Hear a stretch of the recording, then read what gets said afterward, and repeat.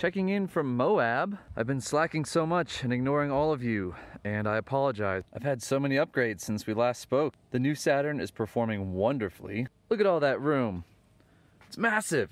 It's huge. Check out this new stove. Gonna be a bit difficult to spill stuff with a new stove, but I think we'll find a way. Okay, well, it's time to pretend to know what I'm doing and make some food. I've wanted to do this one for a while. I'm curious to see how it would come out in a car. So what we're gonna do is a cast iron stovetop pizza. If you've never done it, great, because then we're in the same boat because I've never done this either.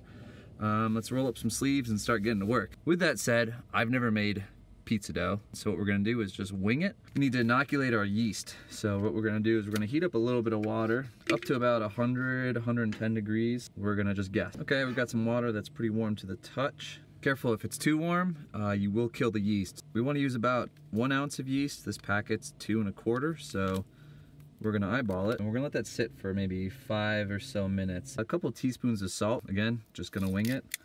Then we need about 3 cups of flour, which guess what? We are going to wing it. Let's start with that, and if we need to add more, we will. So I just kept adding a little bit of flour at a time until I got to a reasonable dough-like consistency. So now what we gotta do is just let that sit for a few hours. So what should we do until then? How about a little bike ride?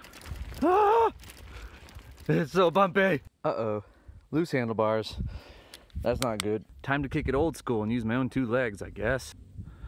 Whoa, whoa, whoa, whoa, whoa. Shout out to Travis for the free beer. And a cheers. Prost. Slancha. Salut. À votre santé. Cheerio. Chayo. Well, that was a fun way to kill some time. It's just been a little over an hour. It's not very long for the dough to puff up, but you know, that's puffy enough.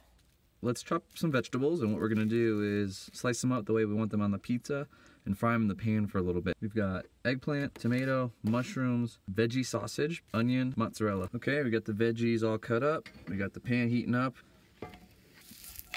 Now, I don't actually have a lid for this thing, so I'm gonna try this cardboard. Whoa, wait a second. The food can wait. What is going on? Ooh. Oh, that's pretty nice. Okay, where were we? Oh yeah, vegetables. What do we want to do now? I don't know what I'm doing. Somebody help. Oh, we need sauce. Hold on. I'm just gonna use a can of tomato sauce, Italian seasoning, a little balsamic. I'm gonna dice up a tomato. Not bad. Let's see what this dough is like. Now we're probably only gonna need about half of this dough.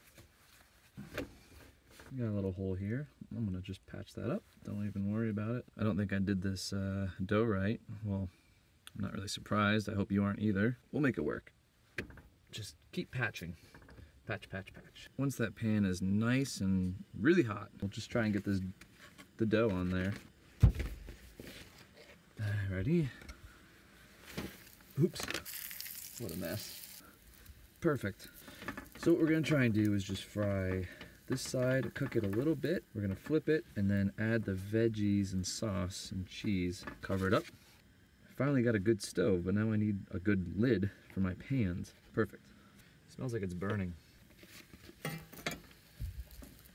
That's a lot of dough. If you're doing this, don't use that much dough. Check it out. Oh, this is thick. So I've turned it all the way off for now because the pan, it's cast iron, it's gonna be really hot. It's gonna retain that heat for a while. I'm gonna try and do kind of a deep dish, make it extra thick. Toppings, and then the cheese on top of that. Finish it off with a little salt and pepper. Turn it back on and drink beer. Let's see what we've got. I just waited about 10 minutes, keeping the heat either off or on low so we don't burn the underside. About what I expected. Can't expect much from a cast iron pan on a camping stove. All right, the true test. Looks all right. Oops, crust is a bit falling apart. That's actually not bad at all. Flavor-wise, it's delicious. The crust is a little undercooked on the inside. The sauce could be a little less runny, but everything tastes fantastic. So there you have it. Stovetop cast iron pizza. And I've got leftover dough that I can use tomorrow for something. Yeah, probably pizza. I hope you enjoyed the new video, and please feel free to give me any suggestions on anything to do in the future. Either more fire, or different food, or whatever. Please, let me know. Cheers.